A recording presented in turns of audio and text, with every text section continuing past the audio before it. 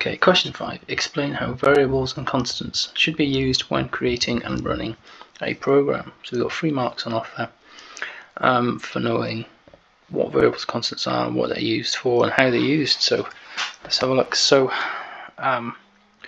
we can start off by saying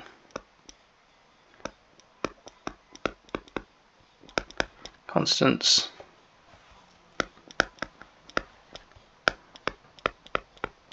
values that will not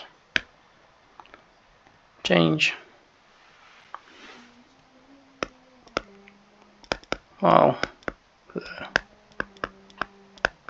program running. So a constant is something that stays constant, it doesn't change.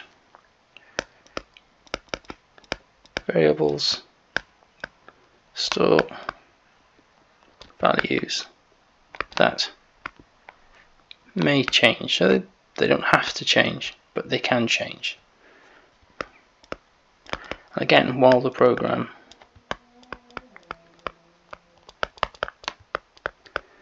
is running. Now, so that should get us at least 2 of those marks. We'll have a look at the mark scheme in a sec. Something else that's really important is with anything that you give a name to is that they should have sensible names. And that's usually referred to as a meaningful identifier. And that just means that the person, if anyone else is looking at your code, then they can understand what you're trying to do, because they'll know that, for example, you might have a variable called area, so they'll know exactly what that is.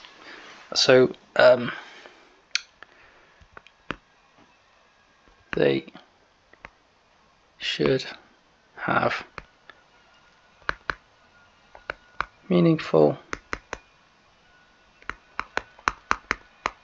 identifiers. Okay, let's have a look at the mark scheme, see what we get there. So variables and constants should have meaningful identifiers. Yeah. So we can so I did the bit of, when I was talking about it, I did the bit of sort of justification, but I didn't write it out, so maybe I should have done.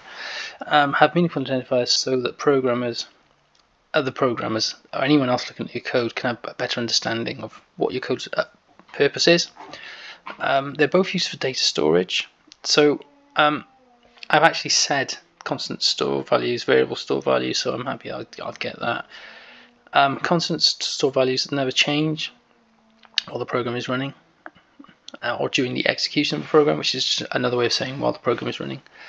And variables contain values that have been calculated within the program, fair enough, or can change during the execution of the program. So, and again, that's what we've got here, variable store values that may change whilst can change, doesn't matter which word you use while the program is running. So yeah, we have easily got 3 or 4 of those points there. Okay, so let's stop this one and then we'll move on to question 6.